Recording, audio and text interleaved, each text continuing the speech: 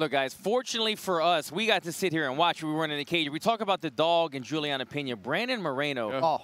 This guy's a dog. This guy has that Mexican fighting spirit. We talk about it, but he literally shows it. He gets inside of the octagon, and he wants to fight. As soon as he saw his own blood, the game plan went out the window. I feel like they had to reel him back in and say, look, fight the style that we talked about. Be smart about this. Use that new style guard. Keep him long. Find your shots. But when he found that left kick to the liver, it sat him down. You knew France was done right away. I was going to ask you about that because the finish was so impressive for the kick because Carl France was in a great position. He was feeling confident. He had Brandon Moreno bloodied, but all of a sudden he takes a kick to right his ribs and he just drops right to the ground. Well, I'll tell you what, that left kick is a very important weapon against somebody with a good right hand because you're going to want to use that kick so that they keep that hand there to block. But he was able to find that mark. As opposed to going to the head, he went down a little bit lower to the body, put the toes right in the liver, and boom, that was a wrap. It's like hitting a light switch. It's a button, and it's a wrap. And again, we're talking about Kai's best round. He was finally finding the momentum shift in this fight because, as you said, John, he came out early, Moreno. First 2 rounds, he was on. He was winning these fights.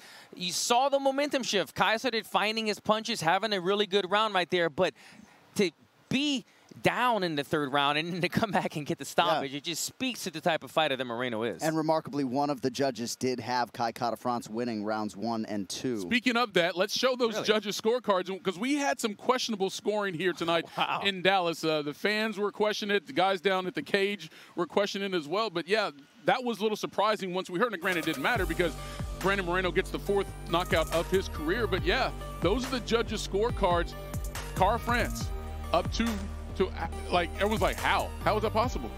I don't know. I'm looking at. This is the first I hear of it. I'm pretty shocked. Listen, I attended the judges' course last Sunday, and I didn't see it. I didn't see how Kai Kara-France was winning those rounds, and I attended the course. I don't see how they scored it for Kai Kara-France. But nonetheless, Moreno gets the win, and now it sets us up for what everyone anticipates. We thought we may get 4 consecutive fights between Brandon Moreno and Deiveson Figueiredo for that title, but now after this fight against Kai Kara-France, we've got to see it soon, right, John? I think so. You know, I was under the impression this week, and I was told this, that Deiveson Figueiredo had sort of mentally and psychologically moved on from this Brandon Moreno fight, and that was in some part why they didn't run it back to back to back to back 4 consecutive times. Right. Moreno obviously took care of his business. Deiveson Figueiredo likely was hoping a new challenger and Kai Kara-France would emerge. You got to do this fight a 4th time. You really do. I think you do it with a Brazilian backdrop. Wheels up. Let's go to Rio. I can't wait to see it.